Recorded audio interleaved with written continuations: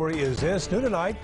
2018 dove season right here now. Started Saturday in Texas. KETK's Annalise Coble right now introduces us to some East Texans who were first to get out and enjoy the great outdoors. Annalise.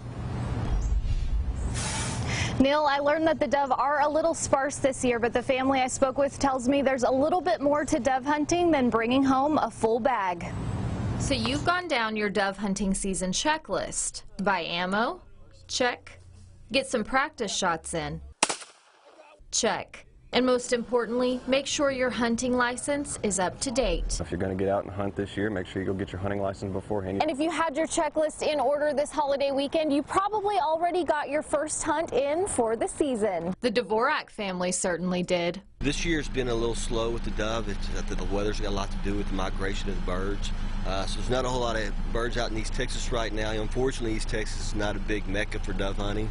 But that didn't stop Dvorak from passing on one of his favorite pastimes to his son Austin this past weekend.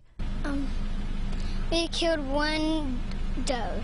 He knows teaching his son to hunt is a much bigger life lesson. That's something he'd be able to pass on to his kids or even his friends. You know, he may go through life and may have a friend that's never been bird hunting before, and be able to take him out and teach him how to safely handle guns and the right way to hunt and to do it, follow the rules, do it the right way.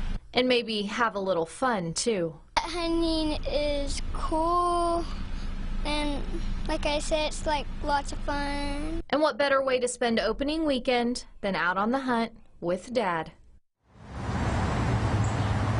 Dove hunting season continues through November 4th. Live in Tyler, Annalise Coble, KETK News.